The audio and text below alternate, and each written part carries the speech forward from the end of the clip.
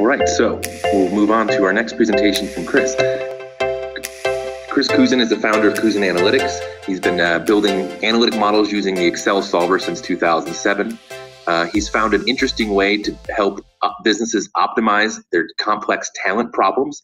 Today, he's using analytic solver data mining and analytic solver simulation to help forecast the ROI of personnel and selection decisions. And using analytic solver optimization for NPV, budgeting, and staffing problems. He's going to be presenting how he's doing all of this today and walking us through some of the interesting things he's learned while presenting this stuff to his clients and showing them. He's been working with clients all around the world, and I think he's got some very interesting stuff to show us today. Chris, with that said, can I hand it off to you? Yes, absolutely. Thanks so much, Bob, and thanks, Dr. Seema and Cindy Edgar also for making this possible. Well, the topic is a vast one, and a half hour won't do it justice, but I do have a 14-page white paper. If you go to my company's website, kunzeanalytics.com, in the About Us section, you can download that white paper and find out more about the topic. Today's agenda is to talk about just two different subjects. One has to do with fit and the other one with adaptation.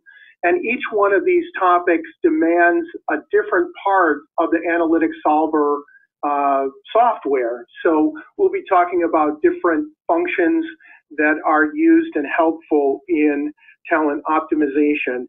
And if I could use a sporting or a boxing analogy, for me, this is like the left and the right jab, right? When you combine both of these types of optimization using artificial intelligence, you're really going to provide a lot of value to your employees that are working for you and your company. The topic, kind of the canvas that we're using, the data that we're optimizing comes from the assessment industry. And over 90% of Fortune 1000 companies are using some form of an assessment to make personnel decisions. These are instruments typically taken online, and they measure cognitive, behavioral traits, occupational interests, hard and soft skills. The next topic that deals with fit, it has to do with job matching.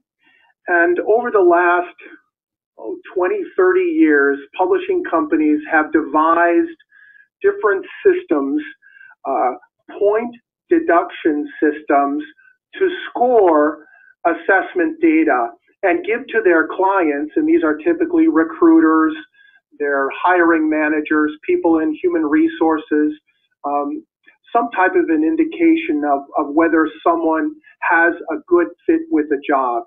And these point systems are unique to the publishing company. They're typically proprietary.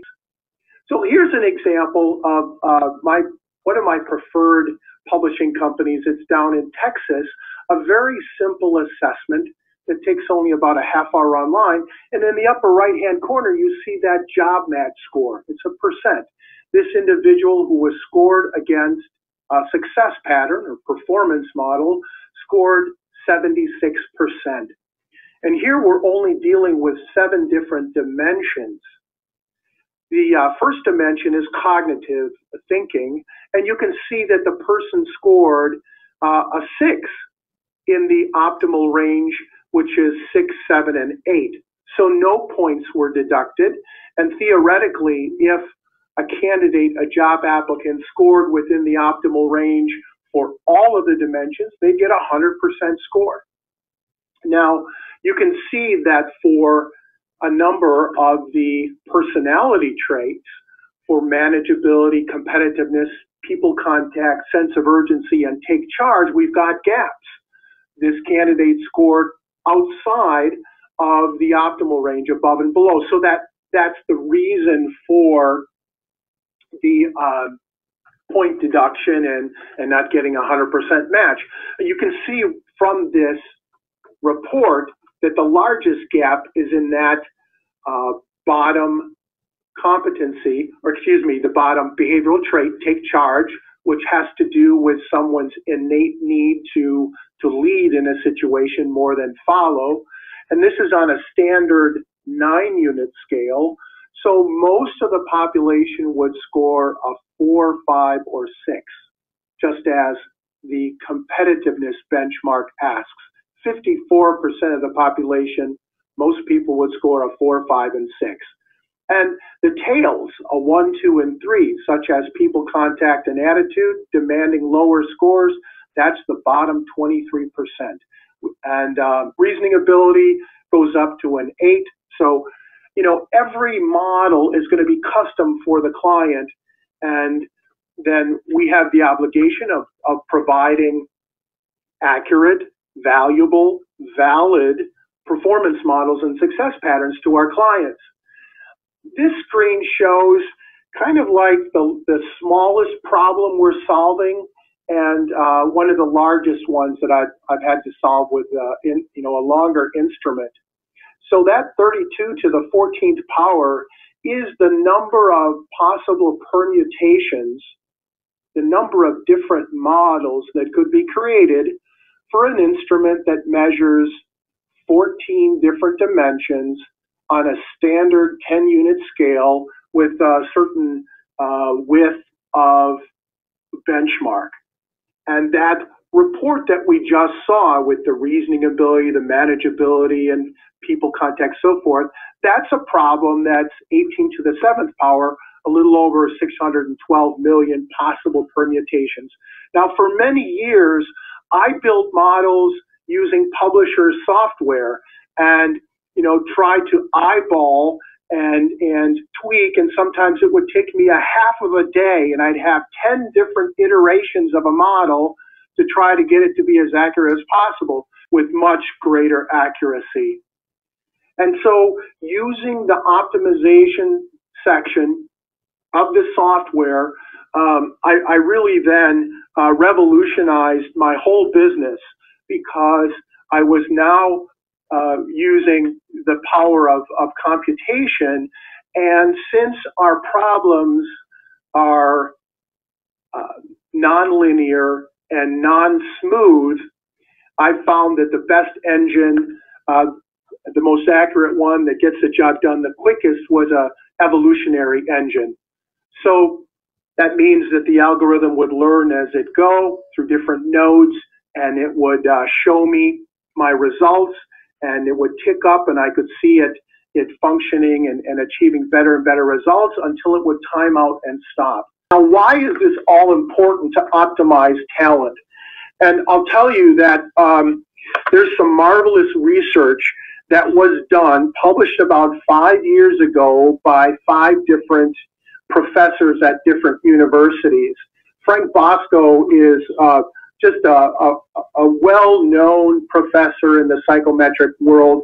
One of his books is the standard text for anyone that's using assessments. Herman McGinnis, I spoke with him a couple years ago on the phone, and he was very helpful to me. He was at the Kelley School of Business in Indiana University. Now he's at George Washington University. These are all well-published professors at recognized institutions. And they did a study of 30 years of published research in the psychometric industry, published in Applied Psychology and Personnel Psychology from 1980 to 2010. And they looked at the correlation coefficients. So again, validity. And they call it here an effect size. That's just a synonym for a validity coefficient, a correlation coefficient, Pearson product moment correlation coefficient. And you can see that with the solver, we got a correlation with that point system that is 0.49. Well, our assessment measures a cognitive ability, so the correlation between performance, knowledge, skills, and abilities at the 80th percentile is 0.4. And then we're measuring 6 behavioral traits, which are psychological characteristics. And so that typically has lower correlations, but we've got this, wonderful overall correlation way above 0.31.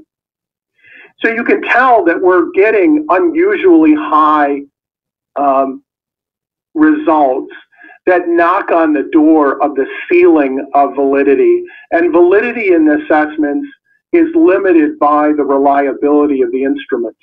And there's a reliability coefficient that's squared, and it gives us the ceiling or the highest possible validity. We're achieving those limits with the solver. Now, I've gone back to models that I built without the solver and then with the solver, and I'm getting an increase in value of 25 to 60%. So that for some models, high important critical models, we're talking about millions of dollars of additional value. So this increase in accuracy of 25 to 60% is huge, and we can quantify that. Now, I'd like to now move on to the second topic, because it's not only about using the machine learning in the optimization software, building better models for the testing industry and the assessment industry. Once you've hired that individual or group of individuals, because they're more likely to perform well in the job statistically, now you want to coach them so that they adapt their unique natural and acquired behaviors and traits to do the job really well. And so this now, we're not going to use the optimization software. Now we jump to the data mining software in the solver. So this is really exciting. And this is a snapshot of a real data set. Now, you know, we measure different constructs. Not all of them are going to be critical success factors, statistically significant features or variables to predict a certain key performance indicator. And here's a performance indicator, which is average annual sales for a sales team. And it was binned. So if my recollection is correct, we had 7 different levels. And now we have the results on an assessment for one salesperson who's been hired. Now, this salesperson's original results on manageability, which is measuring the innate tendency to follow policies and procedures, work according to the rules, this person scored a 5, which is right in the middle of the distribution. Like most people in the population, 20% of the population would score a 5. And we know because this is an interactive spreadsheet, thanks to our solver software. And as soon as that coach, that sales rep, the sales manager, is able to just type in a 4 instead of a 5, then the spreadsheet updates automatically. And this candidate was at the second level, was only selling $143,000 below this by being a 5 in manageability. And a 2-unit increase, right? So the decisiveness, how quickly this salesperson was able to make decisions, this person was a 5 in decisiveness. So through coaching and conscious effort and willpower on his or her own part, by modifying behavior in certain sales situations, modifying that behavior by increasing decisiveness by what would be 2 units on this standard 9-unit scale, we can achieve a forecast increase in annual sales for this person by over $350,000 per year. Now, what's nice about this is we're using a predictive data mining algorithm, and the sample is 30. These are 30 high-level salespeople, and because our model is a regression tree, and well, we're getting a very high R-squared statistic, 0.99, for this incumbent group, and the plus or minus the root mean square error is just over $3,400. So that's really a very nice, accurate statistical model that we're using for coaching to help the sales manager coach this new incumbent. We're using the ensemble sampling because in our industry, when you apply these algorithms to talent, we're not dealing with hundreds of people in the same role. If we do, and sometimes I have had that luxury, well, then you've got good sample sizes and you've got good statistical power because of the size of the sample. But here, we're going to use the boosting algorithm, which basically crowdsources. Instead of matching the observations against a single model, we're matching against 10. And the algorithm is, AdaBoost is solving the most difficult observations first to categorize them into the right bin, and then it's voting, and we're coming up with a hyper accurate model. So that's just a marvelous thing that we've got not only all of these predictive algorithms, but we also have in the software the ensemble different methods for sampling to overcome small samples. Now, a word about this is a training set, right? So when we do have larger samples, we can then split into a validation set also. A certain percentage, 30–40% of the set will have a training set and a validation set. And if we had the luxury of then having a testing set, that would be marvelous. But that's not always real world application. So we do the best we can with our training data set and the partitioning of the data. And then going back to the test publisher, all these test publishers have some type of a report that will help a consultant coach an individual who's been hired, manage, coach, and so forth. But now we know which of the variables measured by the publishing company are statistically significant. We've done our machine learning, the optimization to get them hired. The data mining algorithms now tells us which of those features are predictive of our metrics of interest. Now we can go back to the test publishers' reports and bring much more meaning to our clients. And so at Kunze Analytics, we're leveraging artificial intelligence in a unique way. We're dealing with very large clients. Thank you so much for that great presentation, Chris. It's really interesting what you're doing there. Thank you. And I'd also like to say that we're starting to measure new constructs such as emotional intelligence, working with a company in Australia that has 7 different competencies. And so it's not just about IQ, it's also about EQ, which is, the emotional intelligence coefficient.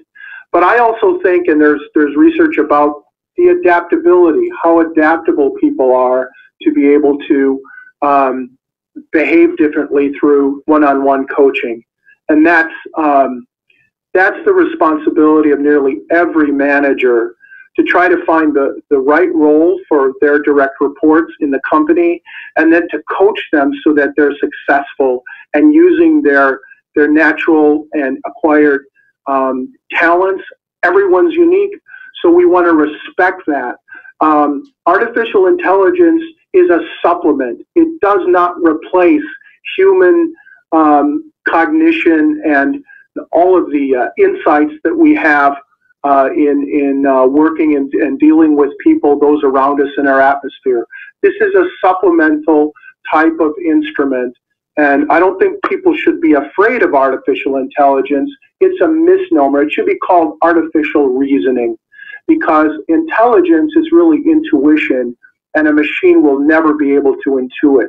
It might be able to mimic, but it's really reasoning, which is a lower function than the higher level of intuition, which just knows things and understands things, whether it can be explained or not. It's a very good explanation of the difference there. And I don't see any questions yet. So I just wanted to thank both our presenters today. Seema and Chris, thank you so much for taking time today to help answer questions. And anyone, Chris's information is still here on the bottom of the screen. With all that said, I think we're going to conclude the webinar for the day. I hope everyone has a great rest of their week.